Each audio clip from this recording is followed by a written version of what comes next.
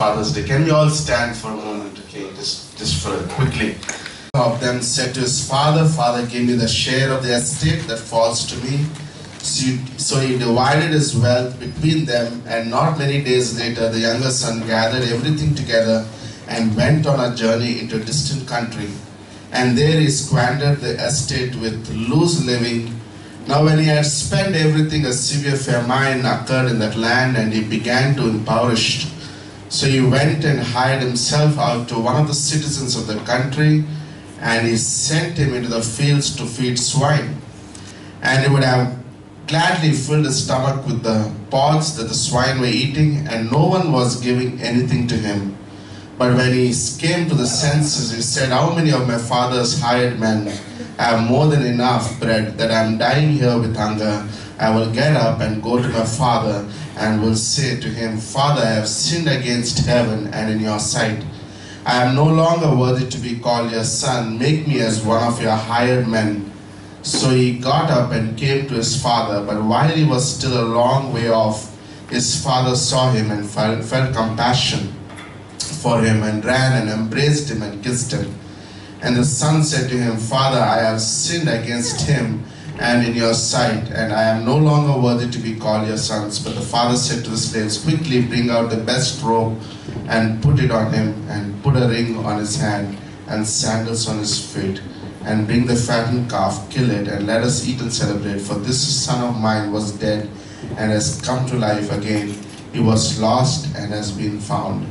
And they began to celebrate. So let's pray. Lord, we thank you for this beautiful morning. Thank you for what we already heard. Thank you for your faithfulness, Lord. Thank you, Jesus. You are an amazing Father that we could look back to. Lord, we also, Lord, thank you for this time, Lord, these opportunities that you give us. Bless this evening, this morning, Father, as I bring the word. Lord, help your servant. Help us, Lord. Lord, who are we? But unto you give us grace to do what we could do, Father. We thank you. Speak to our hearts this morning. In Jesus' most precious name we pray. Amen. Amen. Remember, I think 14 years back when I came to church, this was the message that Pastor Karl preached on Luke chapter 15.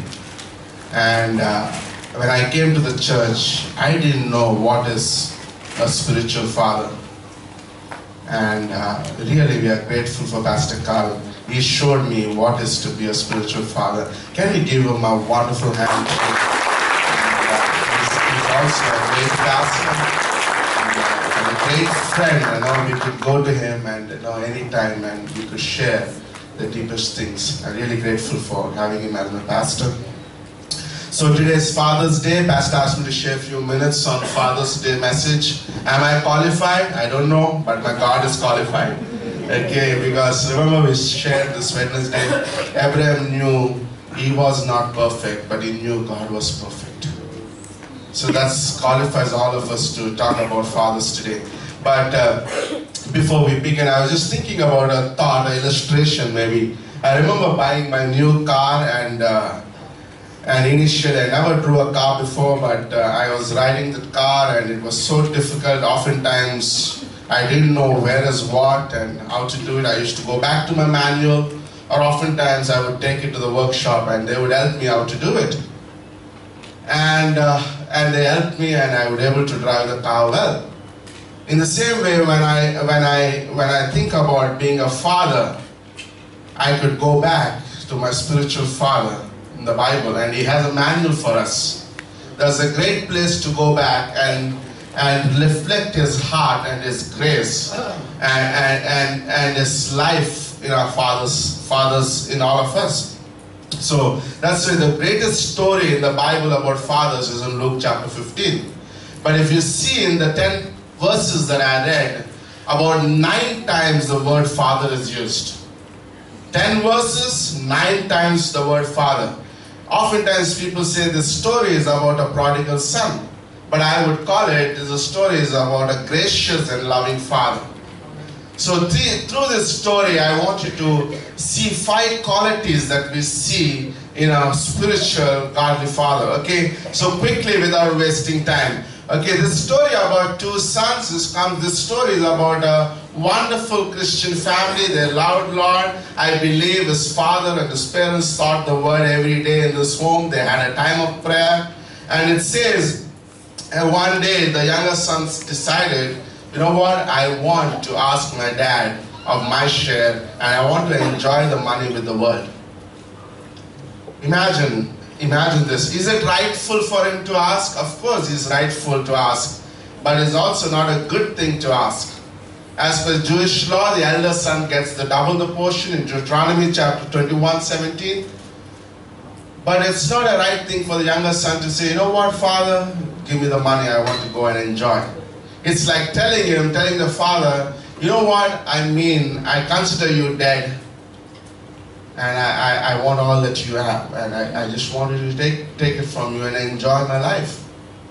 So in verse it says, and the share of the estate that falls to me, so he divided his wealth between them. Listen, the first quality of a spiritual father, I would say here is, his father the verses doesn't say what happened, but it clearly says the father didn't have any question about his son's choice. He gave him a liberty to choose. Isn't that like our Heavenly Father? One of the institutions that God gave in the beginning when God created man is the institution of free volition to choose what he wants to do. And we know what happened in the Garden of Eden. And the sin came into the earth, and through that we all become sinners. But the same quality we see in any spiritual father, the liberty that we give to our children, in a sense. Liberty that doesn't take them out of the... liberty in a sense, it says the child was grown.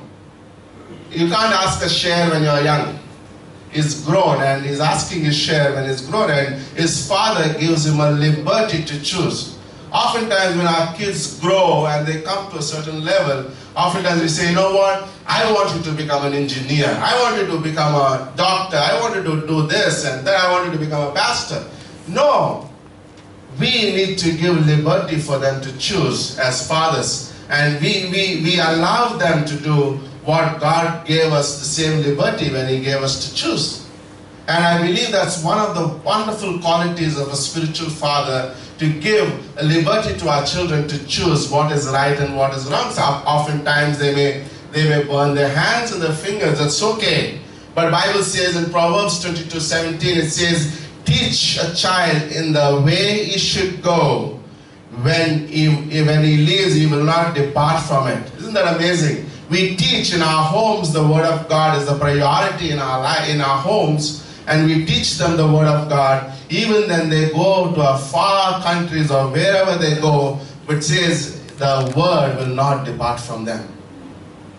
So when we have word in our homes, it's so easy to give liberty to our children. We could trust God because he is the keeper of our homes. He is the head of our homes, and he holds control in our homes. He is the head of our house. So we could trust God and could give children the liberty that God gives us. Isn't that fascinating? The second point I would see quickly, and if the story goes on, the younger son went back, he's gone to his friends, he spent all the money that he had with his friends, and finally his friends left. You know what, that's like the world today. They love you when you have it. When you don't have it, they look for somebody else. The love of this world is conditional. But the love of the Father is unconditional. And what happened in the story is, everybody left him. And it says, now he goes, so verse 15, so he went and hired himself. Can you imagine? He is a son, now he hired himself. Remember, his father had many servants under him. But now his own son has become a servant because of his decision. So he went and hired himself out to the citizens of the country, and he sent him into the fields to feed swine, and would have gladly filled his stomach with the pods and the swine. But I like this verse 17. It says, but when he came to his senses, he said, how many of my father's hired men have more than enough bread, that I am dying here with hunger? I was just thinking in this verse as a second quality of being a father. It's the love of a home. Remember, when the son was in the sin, he didn't thought, I will go back to my friends. He didn't say, I would check somebody who could love me. But he knew all these years, he found love in the house. He knew the one person who would accept him, no matter how he is his father. He had courage to come back to his father and trust him. He knew this gracious God, this gracious Father is loving. He will accept me as I am. And he says, he got his senses all, and he says, wow, I remember the love that I got it in my home. I'm going to go back. I am going to go back to my home where I would find love. I want to ask you this. Is our homes filled with love? Do our children love to be with us in our homes? Or sometimes we are too busy to even love our children. Like the world is like squeezing us into its mold. But do we have time for our children? Do we have time to pray for them, trust God for them? So even if they go in the wrong steps, you know what? They would like to come back. You know what? There's somebody who loves me back home. So I believe the second quality of a godly father is to reveal that love in the home. A godly love that our children would like to come back to. And not only that, the Bible says the father not only just loved them, it says he prayed for his son. It says that he went every day out of this village, and he waited for his son that one day he would come back. I believe the third quality of this father is that he is a praying father. He prayed for his son every day, and he believed God that he would come back. Our homes be filled with prayer. Oftentimes we think, you know what, we could give our best education to our kids. You know what, that's all as a father's responsibility. No, not that. I don't think that is one. I'm not against education. But you know what, that's not the priority. There's a word and prayer comes the priority in our homes. Somebody once, Dr. Ravi Zakaria met one woman. She's the greatest educationist. And he asked her, what is one good advice that you give to the young boy who was in his prime years? And she answered, I would give him the best education that I could give. Then Ravi Zakaria said, you know what, I heard of a story, ma'am. It's told by D.L. Moody. And he said, if a boy is robbing bolts and nuts on a railway track, and if you give him the best education, very soon he'll grow up and will start robbing the tracks and the trains. That's what the word education could be. But thank God we have the word. We could educate our children in the word of God. I told my son, when you are in 8th standard, 9th standard, go to Bible school. Go for 1 year of Bible school. Let you, after Bible school, you choose what you want to do. I'm not going to hold you. Because these are the convictions that we give to our children. And you know what? They just watch us. We are just like the mirrors for them. They do exactly what we do. So yeah, my home is filled with love and prayer. Are we teaching our children to trust God? These are very amazing qualities. Fourthly, it's in verse 20, I'll close soon. So he got up and came to his father, but he was still a long way off. His father saw him and felt compassion for him and ran and embraced him and kissed him. The fourth quality of a father I see in this passage is he was compassionate and gracious. He didn't say, oh son, I told you shouldn't have gone there. मेरा बात सुनता तो अच्छा रहता था. No, he didn't do all that. He just loved him. He had compassion and love. You know what I want to ask you tonight? Do our homes, when children do mistakes, by the way, do we show them grace and compassion? The heart of God towards them. And in the story we see the father is compassionate. He kissed him. He hugged him. I believe the son had a whole list in a paper and he wants to say, Father, this is the things I did. I want to ask forgiveness from you. But I believe, you know what? His father just threw that paper down, shut his mouth, and he said, you know what? I just love you as you are. I just love you. My love doesn't stop you. By the way, grace was not given to us when we are weak, when we fail. Grace was given when we are sinners. Oftentimes people say, you know what, I failed and God gave me grace. No, He just gave you grace. By the way, God will never look upon sin. He doesn't have the memory of our sin, by the way. Oftentimes we could keep in the guilt trip, you know what, I fell, God knows, God will punish. No, God doesn't remember. He doesn't look upon sin. He's a gracious God. So He is a compassionate God. And Bible says, and the Father was compassionate and loved him. Kissed him. And finally it says, but the father said to his slaves, quickly bring him the best robe and put it on him. Imagine, I believe the son came with the torn clothes. The first thing the father said, cover him up with a robe, cover him with God's righteousness. Let nobody accuse him. Let nobody raise fingers like Zechariah chapter 3, like the Satan accuses us daily. But the Father said, cover him up with the robe. Cover him with God's righteousness and His mercy, that nobody could accuse him and raise a finger. Because He's perfect. Because I called Him perfect. And He is so. That's amazing. So, do we cover our children's sin in a sense? Not publicly. We don't like talk about our children's mistakes so much outside the world. We know they fall, but we encourage them, we cover them. You know what? A spiritual father covers us multitudes of sins. That's grace. And closing, it says, He celebrated His return and had a feast. That's beautiful. You know, it's a place of feast. My home should be a place of feast, joy, rejoicing. In closing, we see the 5 characteristics of Father. As Father, we too have a Heavenly Father. And we see the same qualities that He revealed to us. Like He gave us a free volition. Remember, the day we became believers, today we have a choice to choose what is right and what is wrong. Today people go to hell not because Christ didn't die for them. They went by their own choice. Christ is paid for the whole world.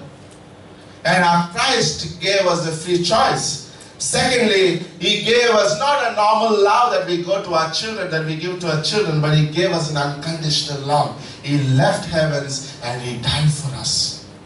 This love cannot be seen anywhere else but only in Christ. Thirdly, He was compassionate, understood our weaknesses. He was a compassionate God. He touched the leper. He showed compassion to the people. He healed the blind. He's a compassionate God. And we also see Him, He's a praying Father. He's interceding for us in heaven, for you and me. That's beautiful. That's the joy we have. Nobody is praying for me, but Jesus is praying for me. That's the joy that we have as a Christian. And also, He covers us with His own righteousness. Our righteousness is like a filthy rags, but God's righteousness covers us and He makes us clean, pure, as white as snow. That's beautiful. And He celebrates when one lost sinner comes back to. There's a feast that every time happens in heaven is when one soul comes back to Christ. That's the joy of knowing this Father, the Father that we could live. We cannot be perfect fathers, but we have a Father who lived perfect. That is Jesus. Looking unto Him, we could be perfected. In Jesus' name we pray. Amen. We can all pray. If asked to pray, some people struggle. And then they pray standard prayers, formal prayers. For me, when you pray, there's 2 things. Number 1, your prayer should be intimate.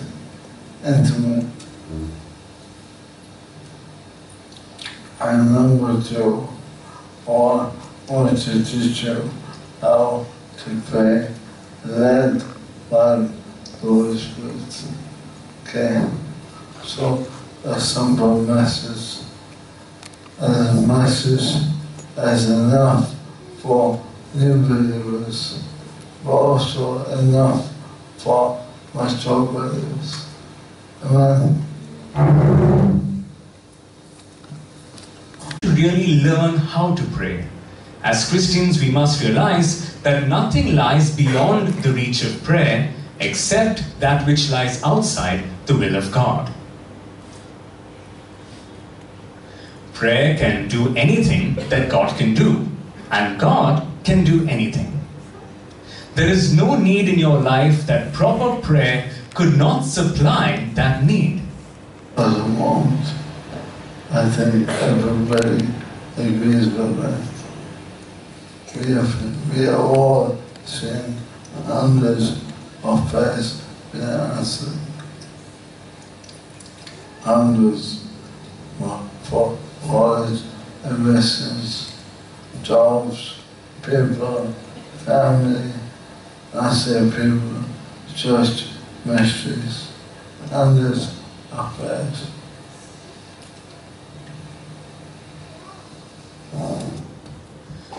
Within the scriptures, the Lord gives us many promises regarding His faithfulness to answer prayer. In the Old Testament, in Jeremiah 33, 2 and 3, the Lord says, "Thus says the Lord, who made the earth and formed it. The Lord Yahweh is my name.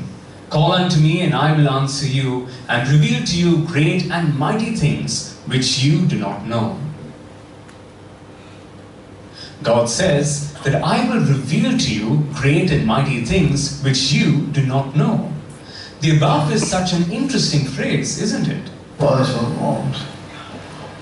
does God mean by saying, I will hold to me in prayer, and I will show you great and mighty things which we don't know?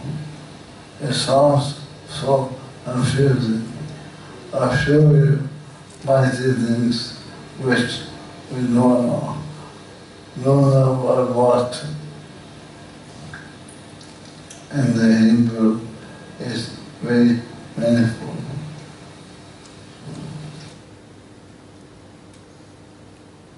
In the Hebrew, it literally means things that are hidden, things that are fenced in, things which seem inaccessible. Listen, are there things in your life that seem inaccessible and impossible for you to solve in your family or church or business? Are there things hidden and fenced in that you can't figure out in your relationships? God says to you and me, "Call unto me for help in prayer, and I will answer you and show you great and mighty things that I will do."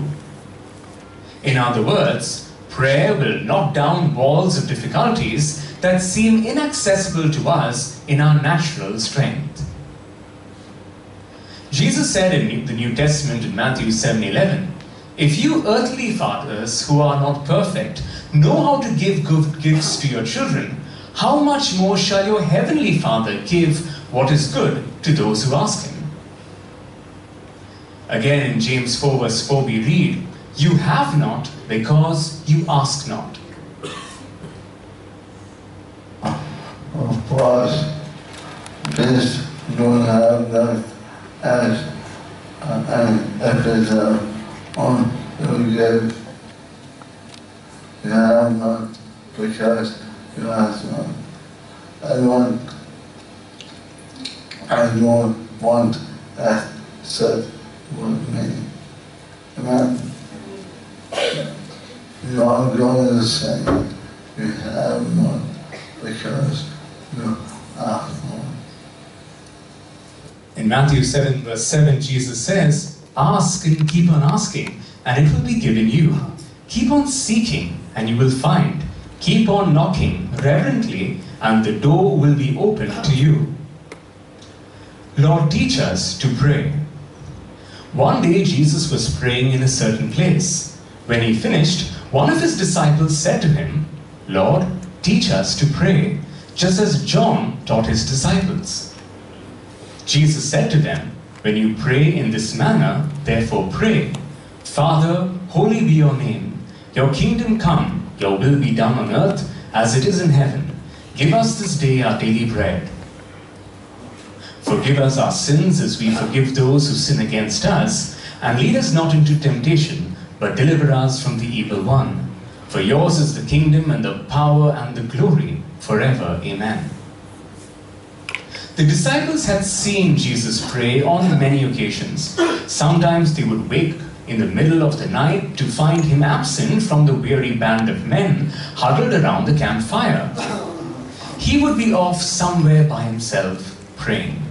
Occasionally, in the quiet of the morning or night, they could overhear him praying. His prayers were not like the Jewish religious leaders of that day, who normally read their prayers from a book and prayed with a great degree of formality. Neither were they like ecstatic babblings and repetitious chanting they heard coming from the pagan temples. Jesus' prayers had the familiar warmth and intimacy of a son speaking to his father. The disciples longed to have this type of intimacy with God, but they didn't know how to attain it. So they came to him with this request, Lord, teach us to pray. Jesus answered his disciples by giving them what today is commonly called the Lord's Prayer. Actually, this prayer should be called the Disciples' Prayer. Prayers that Jesus actually prayed are recorded elsewhere. This one he gave us, his disciples, to guide us in the manner in which we should pray. I'd like to make an important point regarding this prayer. Firstly, notice that Jesus did not tell his disciples to pray this prayer. He simply said, in this manner, therefore pray. This is not a prayer to be repeated mindlessly as a ritual. In many traditional churches, a pastor or priest will say, now let us stand and say the Lord's Prayer. They have made a repetitious ritual of the Lord's Prayer. This is not really what Jesus meant for us to do when he gave us this prayer. He himself once taught, and when you pray, do not use meaningless repetitions as the heathen do. Jesus himself would not have wanted us, as is done in so many church worship services, to make a ritual of this prayer. I personally believe that Jesus gave us this prayer as a good guide as to what should be the outline and content of our prayers. He said, when you pray, therefore pray in this manner.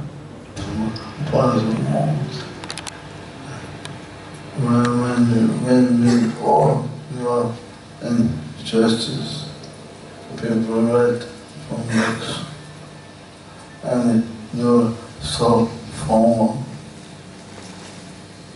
Jesus wants intimacy. That's the key. I don't need to say the Lord's Prayer as a physician. I believe Jesus was giving us some guidance what to say in prayer, and some direction how to focus on prayer. Here are the most important guidelines that Jesus gave you to remember as you pray.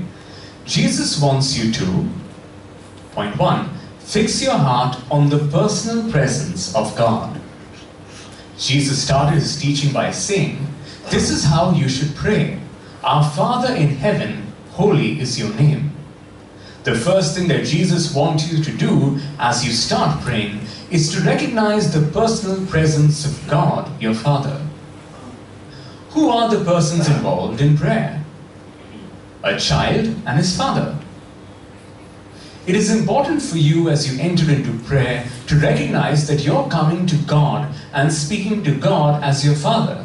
It is important to understand this because real powerful prayer that gets answers, is for the child of God. You might say that this is to be taken for granted because everybody is a child of God. No, they are not. Not everyone is a child of God. Jesus said to the unsaved Pharisees, "You are of your father the devil, and the desires of your father you want to do." Who then are the children of God? The Bible says in the first chapter of John concerning the Lord Jesus, "But as many as received him," Jesus, "to them he gave the right to become children of God, to those who believe in his name." So, not everybody is a child of God.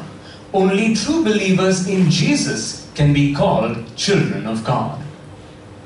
Some may argue that since God created all human beings, that he is the father of all of them. Well, God also created rats and snakes and vultures and grasshoppers. He is not their father. No, he does not become father by creation. He becomes father by the new birth.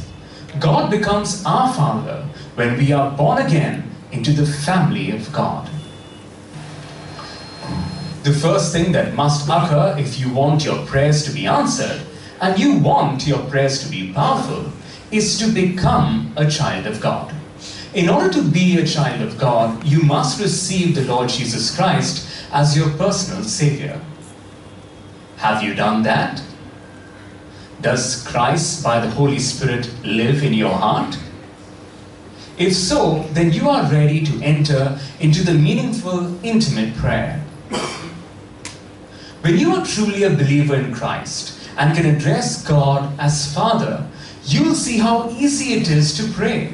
It will become easy for you to pray because the Holy Spirit of God, who has come to live in your heart, will give you a new intimacy with God, and you will recognize him as your heavenly Father. The Bible says, "Because you are sons, God has sent forth the Spirit of his Son into our hearts, crying, 'Abba, Father.' Therefore you are no longer a slave, but a son. And if a son, then an heir through God." Here's how another translation renders this verse. You can tell for sure that God has fully adopted you as his own children because God sent the Spirit of his Son into our hearts, crying out, "Abba," Aramaic, Papa, Father. Doesn't that privilege of intimate conversation with God make it plain that you are not a slave, but a child? And if you are a child, you are also an heir with complete access to the inheritance. After you are saved and born into the family of God, God's Spirit gives us a longing to pray and to call out in intimacy to God. We intuitively recognize him as our Abba Father. Every one of us can remember when we were saved. I remember the weeks after I got saved, suddenly my prayer life changed. Suddenly God became more than my creator, became my father. The word Abba is still used today in Israel. We go to Israel, we hear little children saying, "Abba, Abba, wait for me, Abba." That's a common term which means daddy. Often, even mature believers don't focus on who they're talking to. Someone says, pray, revise, say, Father, X, Y, Z. Yeah, we have no intimacy. Why don't you answer that? Well, what am I thinking to? Pause. Think about it. My Father is listening. A personal testimony of a seeker.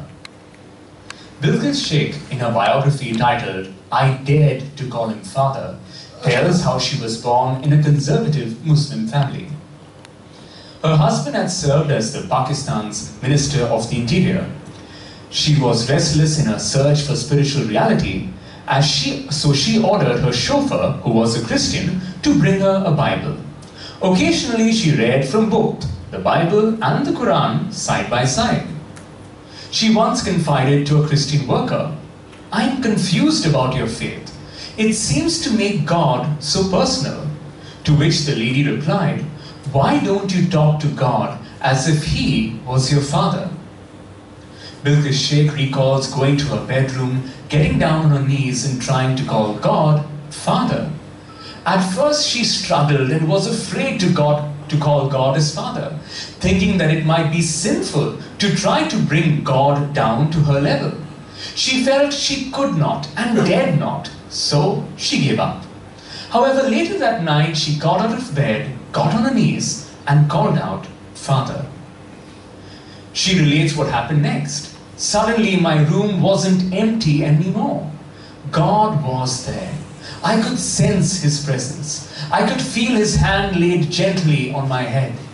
He was so close that I found myself laying my head on His knees like a little girl sitting at her father's feet.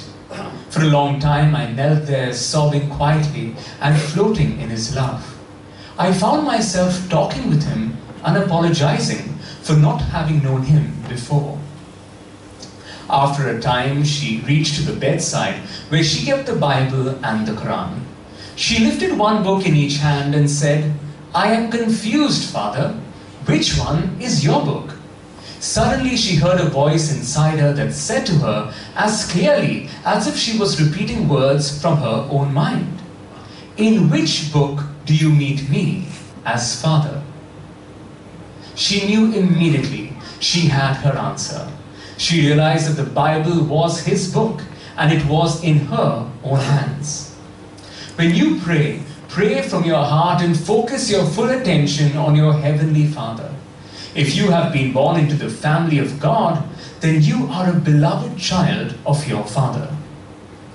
As you enter into prayer, you can visualize yourself sitting at your Heavenly Father's feet or crawling up into His lap, putting your hands around His neck and talking to Him as you would with your own father.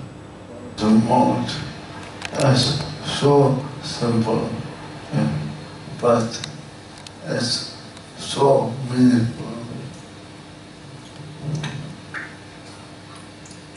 If I can get you to be more intimate when you pray. If someone says, "Could you please pray?"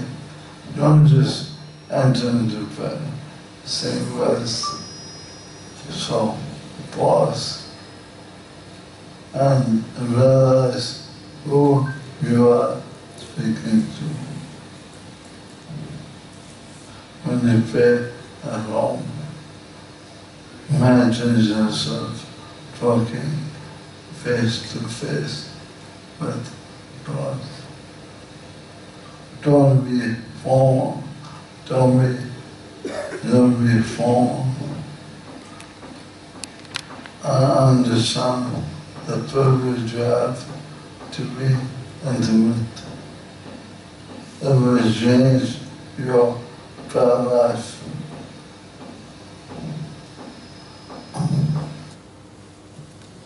Anyone who can talk to an earthly father can talk to their heavenly Father.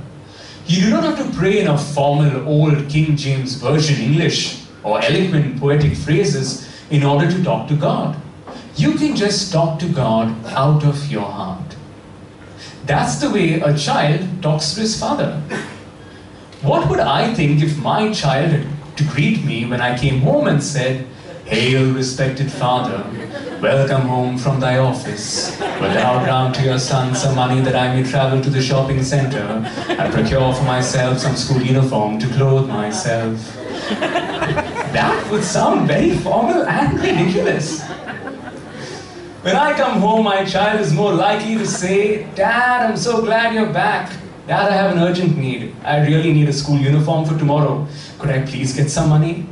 He would have spoken to me out of his heart, because I am his father.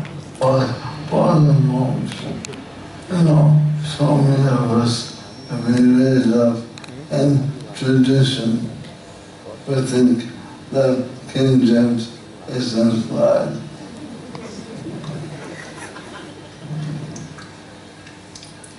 Who uses thy, thee today?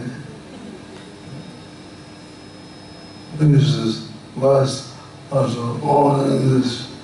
If someone came with a new believer, and you're talking with thou, thee, thy, the same.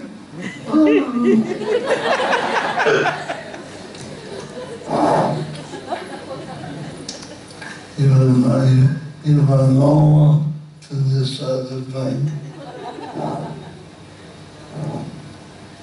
And all the way we talk as a father with a child. So, be intimate. Talk to God with a child.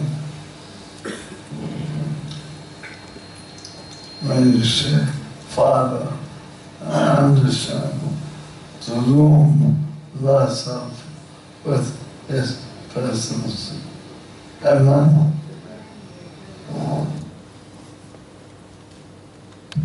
Jesus said, when you begin to pray, recognize who you are speaking to. Your Father who is in heaven, whose name is holy. So speak to him with reverence and with love as a child would speak from out of their heart. If we pray in this manner, recognizing that we are speaking to our own Heavenly Father, we enter into meaningful and intimate prayer in the very presence of God. Secondly, Jesus told us to focus your prayer on the priorities and promises of God. Next, Jesus said to pray in this manner, your kingdom come, your will be done on earth as it is in heaven. In any kingdom,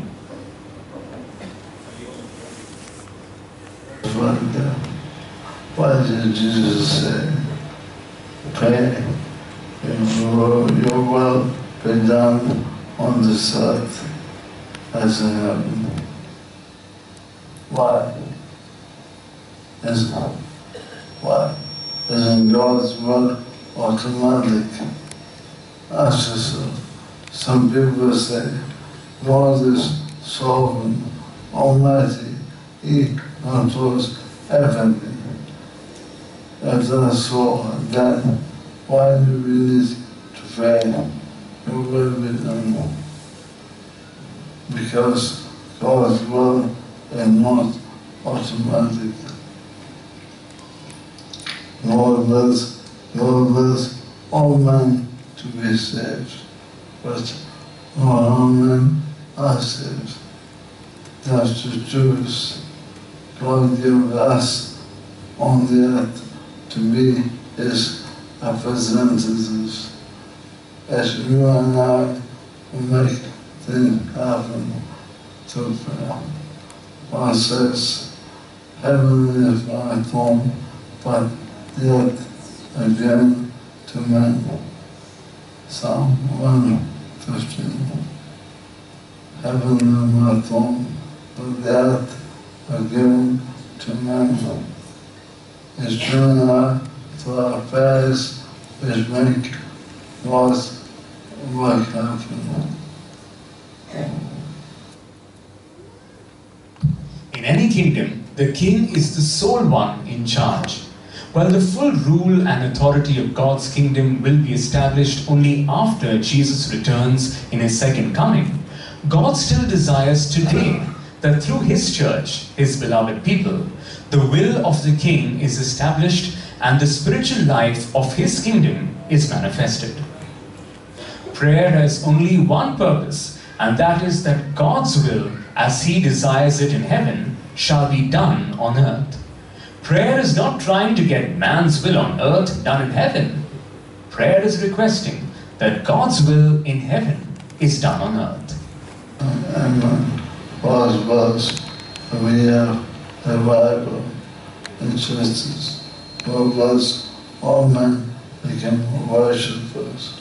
Proverbs, our families are blessed. Proverbs, our children serve the Lord. Proverbs, never go to mission fields. Proverbs, the gospel is preached every time, every village, every time. But it happens only as we enter into prayer. God moves very apart from prayer. That's why God gave us prayer and says, pray this way. Your will be done on earth as heaven wants it. Amen. Scripture makes it Father will not break his promise to his own child. A promise is a written or verbal declaration that binds the person who makes it to do or not to do a specific act. When God makes a promise, it is his pledge or understanding to do or refrain from doing a certain thing. Such promises form the basis for the believer to exercise faith while asking the Lord to supply what he needs. The validity and dependability of a promise rest on the character and resources of the one who makes it, just as the validity of a bank check depends on the integrity and bank balance of the one who signs it. The holy character and faithfulness of God makes his promises credible. The writer of Hebrews testified, "He who promised is faithful." The kneeling King Solomon said, "Not one word has failed of all his good promise." Was a moment in the Solomon saying, it looks at Israel history and says, no, not one word of all God promised has failed. Awesome.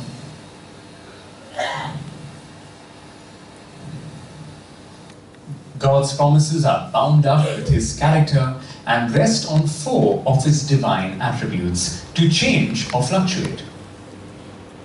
His truthfulness, which makes lying impossible.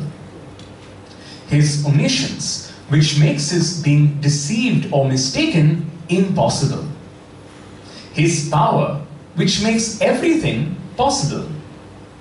His unchangeableness, which makes it impossible for him to change or fluctuate. So when we come to God armed with one of his promises, we can do so with the utmost confidence. We can share Abraham's unstaggering trust in the promises of God, of whom it is said, with respect to the promise of God, Abraham did not waver in unbelief, but grew strong in faith, giving glory to God and being fully assured that what he had promised, he was able also to perform. The wide range of God's promises. One of the astonishing features of the Bible is the wide range and variety of the promises it contains. The Apostle Peter calls them his precious and magnificent promises. Some diligent Bible student, after careful study, revealed that there are more than 8,000 such promises in God's Word, which a believer can appropriate, lay hold of by faith.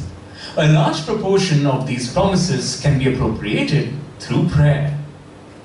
When reading Scripture, we should be alert to discover what God has promised to do, and then we should lay hold of his promises. We shall discover promises for adversity and prosperity, promises of peace, guidance, protection, strength, deliverance, joy, and hundreds of other blessings.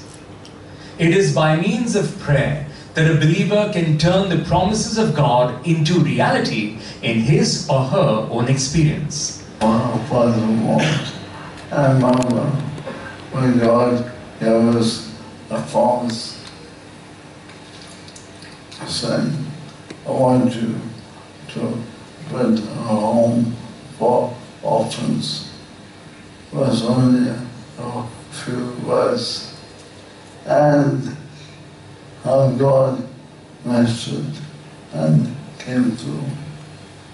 When He gave us water in the fall, assembly, everything God promises He does faithfully.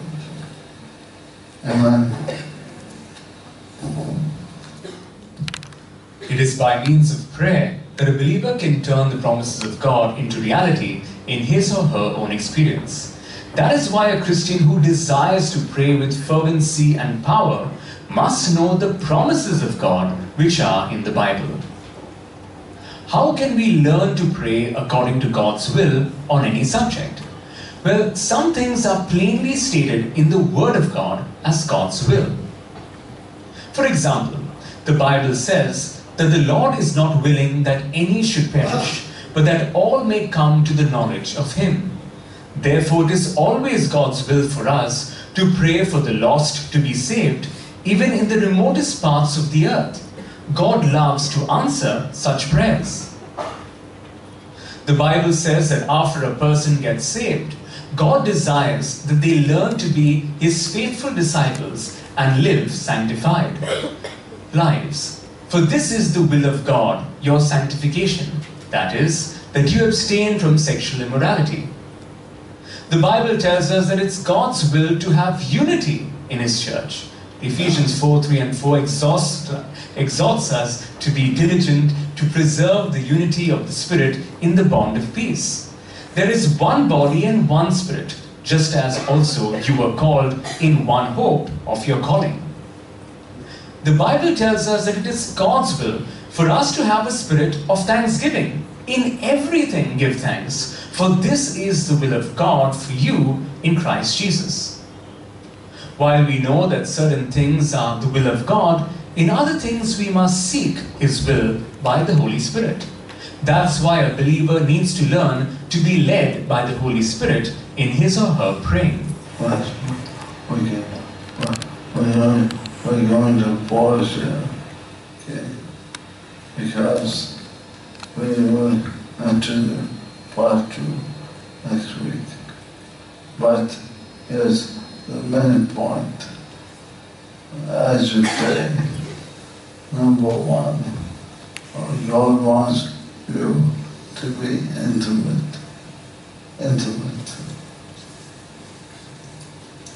He says, don't talk to me as if you don't know me. I'm your Father. I'm your Heavenly Dad. Come to me. Whenever you talk to me, put your arms on me. Speak face to face. I'm your Father. And when you do, you will sense my presence powerful. Number 2, whenever I pray, everything as God's will can happen. Only prayer and order is what other God's will. And only prayer which is not that is which is also God's will. He says everything, whatever, ask, keep asking.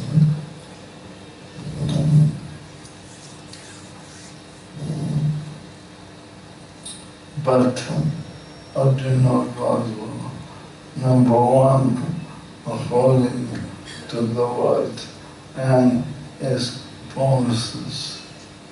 As you go as a believer, get to know what's in the Bible. Find out what's in the Bible. And learn to pray according to His promises. So Lord, here's what you promised. Now do as you promised. Amen. Lord, consider, O Lord, but the both towards us and the soul was man.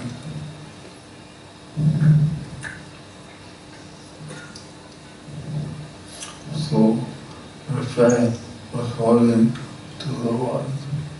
Number 2, next week, and on all things are to be led by the Holy Spirit, powerful. Okay. We will go to the Lord's Prayer each night and make it meaningful.